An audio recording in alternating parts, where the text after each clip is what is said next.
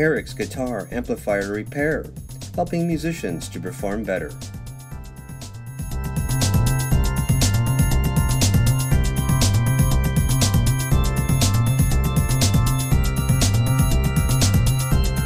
Welcome to Eric's Guitar Amplifier Repair here in California. My name is Eric. Here at Eric's Guitar Amplifier Repair, we not only repair and restore audio and guitar amplifiers for the working musician, we also build custom amplifiers. One of the most popular types of amplifiers that we build here is the Marshall Plexi types. All of these amplifiers are built using turret board. They are hand soldered using silver solder and specialized components. These amplifiers are built for you, the working musician, by me and by me only. I do not mass produce my amplifiers. These are custom amplifiers designed and built for you. However, one of the most popular amplifiers that comes into my shop that I really like is the 1965 Fender Reverb Deluxe. Let's take a look at one of the most recent amplifiers that came into my shop. Let's begin.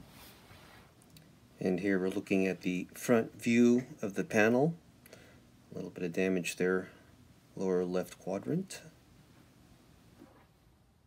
And here we are testing the output tubes before applying voltage, and you can see this is testing not too great. And this one as well, so they wore out pretty evenly. Here we're looking at the preamp side of the circuit and the power amp side. I'm going to replace these two coupling capacitors here. I dislike the orange drop type capacitor. These just change the sound of the original Fender amplifiers too much. We have the original polyester type capacitors. These are highly valued by collectors. I'm going to go ahead and just check to see if there's DC voltage on one side. If there is, I will replace those capacitors. If not, we will leave those alone. This amp appears to be serviced on the circuit side. Let's take a look at the filter pack. You can see here that the power supply filter capacitors have been replaced. However, you can see that the manufacturer is the IC manufacturer, and these are known for failure. I'm not going to replace these unless I see that there is some noise in here in this power supply. I can do this by putting it on the oscilloscope and injecting a 1 kilohertz sine wave, and I will show you that next. This is an 8 ohm 100 watt resistor attached to an aluminum heatsink, and we have our oscilloscope attached to the resistor. This resistor is attached to the speaker output terminal. Okay, we're going to bring up the volume, and we can see a nice clean sine wave. So this shows that the filter capacitors are fine. They're okay. I'm going to replace these two coupling capacitors. I don't like the orange drop type capacitor. There's nothing wrong. These are not failing. They are obviously newer, but I just don't like these types of capacitors. It's just not my preference.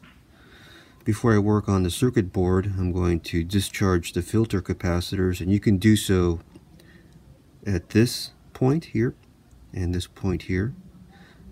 Place your discharge tool probe here and here. This is the discharge tool that I built for myself.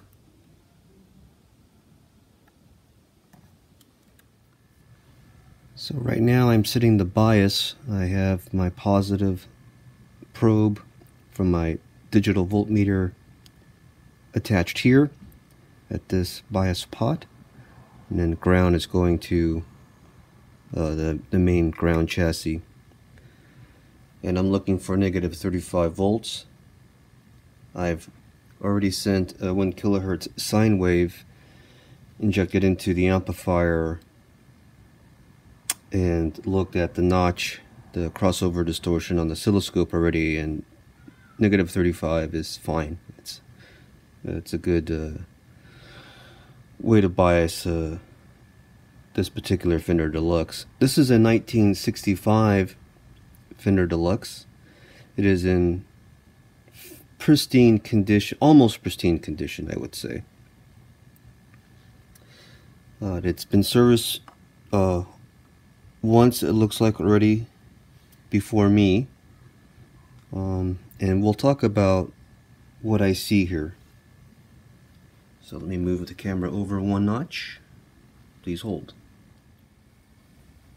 Starting on the preamp side, we have these polyester original Fender capacitors. Collectors really love these types of capacitors, and they have a high value. They're fine. This is part of the Fender sound. You know, this is a vintage amplifier, and for those who don't know, the early Deluxes, especially this one, the 1965 Deluxe, is sought after by collectors, musicians, rock stars, studios. These are a high value amplifier. The reason why is it sounds fantastic. I built my own amplifiers for rock stars and collectors and working musicians, but this type of amplifier, this Deluxe Reverb, is one of my favorite amplifiers. It uses a 6V6 output tube, and it just sounds fantastic. I really like it. We're going to look at some of the work that was done by a former technician, and I'll tell you what I like and what I don't like. So let me slide this over, and we'll start at this component here. We have two electrolytic capacitors here and here, and here and here. Sorry about that. This is not my favorite way of replacing electrolytics. I like to use the Sprague and Adam type. They'll last a lot longer, and they're closer to the original type of electrolytic capacitors used during the original Fender manufacturing. You can see here that we have plate resistors here and here. Actually, let me move this over. So let's look at the first channel. These are the plate resistors. If you want to get closer to the original sound, you can use a carbon composition type. If you use a 2-watt, you'll be able to control noise. And the carbon composition is a very good resistor for high pulse voltages. So that's something you can do to kind of create the original sound, but this is fine. There's no problem using these types of resistors.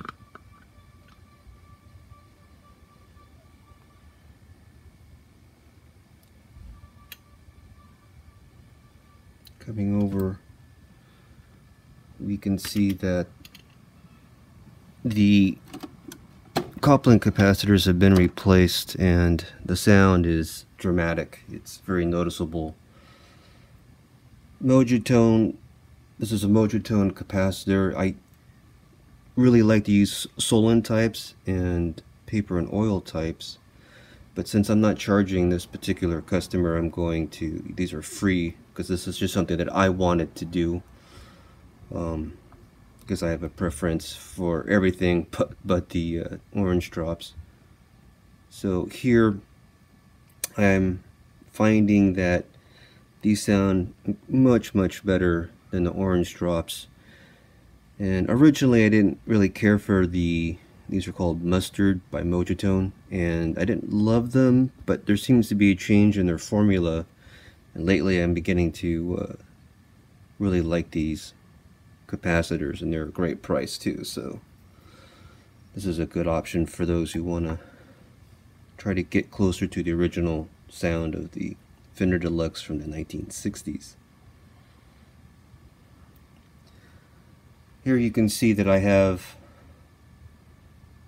this jumper, and this is just to turn on the tremolo. So we have the RCA jack here, taking that positive and then grounding it here, and that turns on the tremolo system. And you can see here, this is where the optocoupler is, and I can see it flashing, so it's strong, it's flashing strong, and this is a easy way to test. That way you don't have to stick a RCA jack in here and try to ground that to itself. So this is something that technicians can use.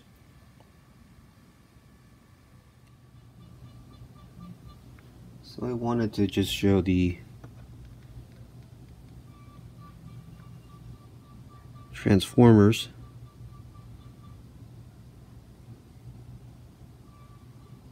Interesting stamp here.